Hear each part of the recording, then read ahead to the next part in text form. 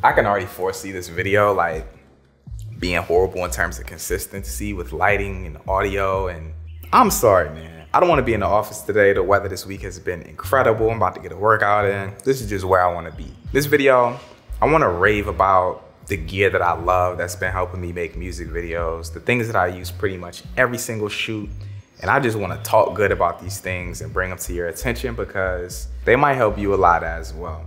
First thing I want to talk about is the Canon C70. I picked up the C70 a couple months ago and I swapped my Canon C200 out for this camera. I love the C200. It was an incredible camera, but there were certain things about it that just didn't really make sense for me and made it a hassle for me to use for my productions.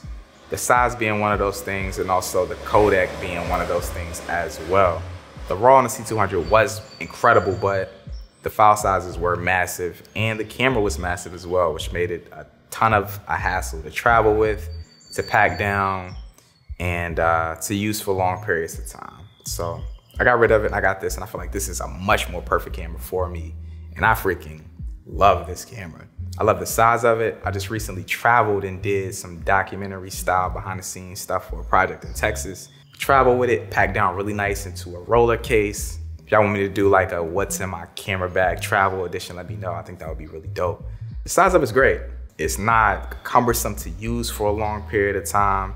You can put it into a regular backpack if you need to. Codecs on this camera, chopped down really nice. You shoot on freaking SD cards. You don't need CFast, you don't need SSDs, none of that. Like, the quality of footage that goes straight to an SD card on this camera is just incredible. And you can even film RAW on it now through an SD card, which is just crazy. Man, I could rave about this camera all day. Built-in ND filters. You ain't gotta worry about if you got an ND. You can get the f-stop you need for your shots to keep a consistent shutter angle. The customization on this camera with the buttons on the side, the power option for it, the batteries last forever. I got this battery right now that has a D-tap in, which also powers the monitor on it. Like, yo, this camera is just perfect. The footage out of it looks incredible. The tone curve on C-Log 2 just looks beautiful straight out of the camera. Like, yeah, this camera has so much going for it. It has great frame rate options. The speed booster on this camera allows you to get an extra stop on your EF lenses. Low light on this camera is exceptional. It's so many great things about this camera, man. I freaking love it. I feel like it's the perfect middle ground between cinema camera and like DSLR in terms of like travel ability. I think this is like one of the best cinema cameras for entry-level filmmakers and music video directors out there. I freaking love this camera. I think it's a bit pricey in terms of other things that you can get on the market, like the Blackmagic series. I think that those are like way more affordable. But man, autofocus on this camera is decent. When you have optimal lighting scenarios, I think that this is just such a great camera. I freaking love it. And it's been a blast to use. If I had to say one thing I don't really like about it, or one thing that I feel can be improved on, the low light capabilities. Like, nothing's beating Sony right now. The FX6, FX3, all their cinema cameras are just incredible in low light. And this one is just okay. I freaking love this camera. I love it. The second thing is a little less exciting, but this is super exciting for me, man, because I've been in so many scenarios where I'm using regular C-stands or I'm using regular light stands, and I just use the grip head with the extended boom arm on it. And those have worked great in the past with booming up lights or getting the overhead light, but it's too many scenarios I've been in where I've had to compromise a shot, or I've had to compromise the focal length of a shot, make it tighter because the light stand was in the shot. This boom arm, this junior boom arm that I got when I found out about it, I was freaking ecstatic. This thing is long. It allows you to push your stand a lot further out of the shot. And it's also a lot more sturdy, and it can carry bigger lights, and you can put other things on it as well. I freaking love this junior boom arm, and I've been using it for pretty much every single music video since I got it. This thing is great. Basically, it just goes onto a light stand. You can't put it on a regular light stand. If you want to pick this up, I'll make sure to leave a link to the light stand that I have for this. You get a couple different extension points where you can make it longer. It comes with a counterweight, so you can put heavier lights on it. You can put other things on it. I remember for the key shoot, we ended up like booming up some picture frames on that and just hanging them with some fishing line. This thing's incredible. I freaking love this thing, and it's not that exciting to a lot of people, but when I found out about it, I was like super hype about it. So The Junior Boom Arm has been a game changer for my production. I freaking love this thing and I use it for pretty much every single music video. The next thing is actually not exciting at all, but you need it for music videos. And the louder or the more quality one you get, I feel it really adds to the performance of the artist that you're filming. A Bluetooth speaker. You can get a Bluetooth speaker from anywhere. You can go get a $20 one from Big Lots. You can go to Best Buy and buy a $300 big boom box. Whatever you get, just make sure it's quality. I think the quality of the sound that comes out of the Bluetooth speaker, the bass, the treble, the vocals, I think all of that really does play a big part into how the artist performs on camera. This Bose SoundLink Revolve, I've had this for a couple years and I freaking love this thing. It's compact, the bass is crispy, the treble's crispy, the vocals that come out of it are crispy.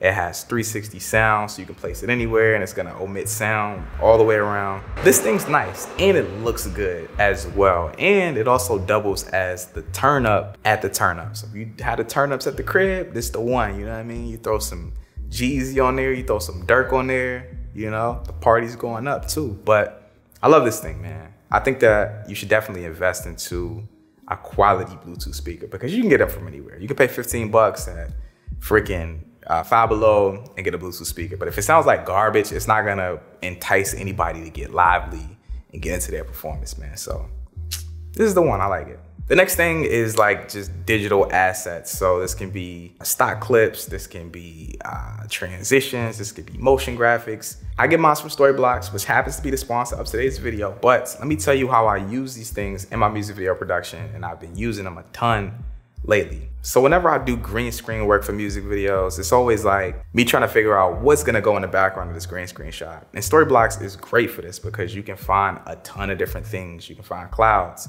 you can do smoke, you can do random motion graphics. It's so many different things that you can use in the background of a green screen shot. And in the past, I've used a ton of different things from Storyblocks. Like this clip right here from this music video, I just use these clouds.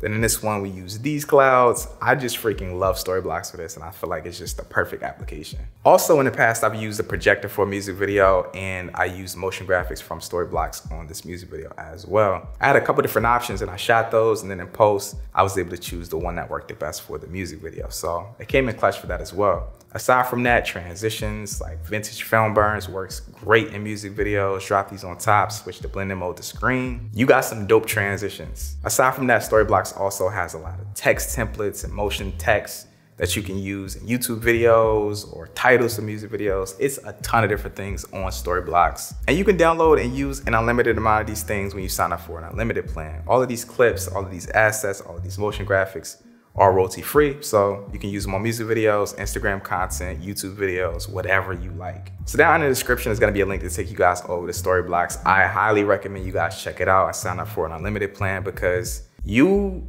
don't feel scarce when you need these clips for your music videos. You can search up and try whatever you want. Whatever works, throw it in your music video, royalty free, you good to go, man. Yeah, digital assets side of music videos, I love Storyblocks for that. The next thing are these filters that you put in front of your lens. I love these because it's certain shots that look good and they look crispy, but they just need an additional oomph to them to take them to another level. And I feel like these just work perfectly for that. These filters right here are from Prism Lens Effects, but I know my boy Tyler Casey sells some over at Cinepacks as well. You can also just get a glass or like a champagne glass or a piece of glass or like even a water bottle to put in front of your lens.